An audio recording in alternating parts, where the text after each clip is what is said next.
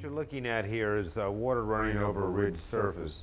This is a black stone. It's slate in this case. Many times they use other materials like granite, either a dark or light granite, or I use sometimes yuba tuba, which is a dark green granite.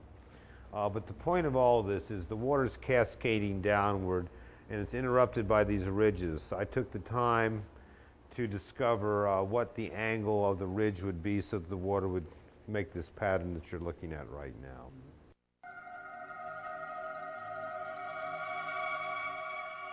Internationally renowned, Eric Orr's sculptures and paintings are included in significant museums, corporate, and individual collections.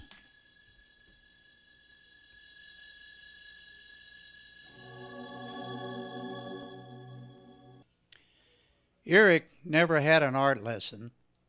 Influenced by Egyptian art, he is a student of crazy wisdom Buddhism. Working from his studio in Venice, California, Eric Orr strives to create a sense of the void in his artworks. He says, "I make a work of art as simple as the concept of zero."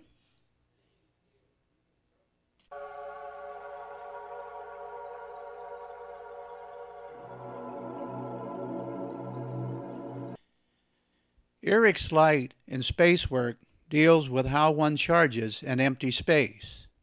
A bar of light seems to be suspended on the surface of a painting. The space is invested with light, and luminosity emanates from the painting.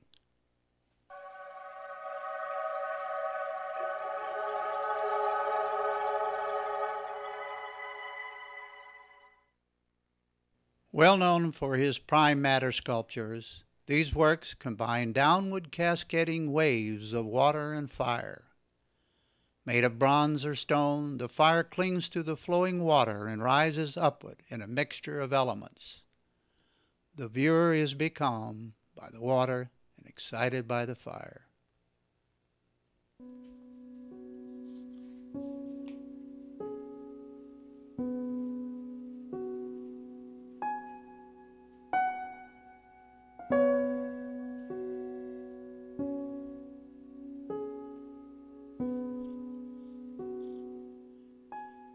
Eric shares a demanding artistic life with his wife Peggy and their children Elizabeth and John.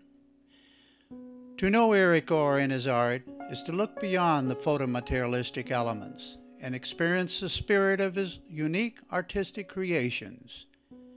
His art and his love of the world is an evolving theme.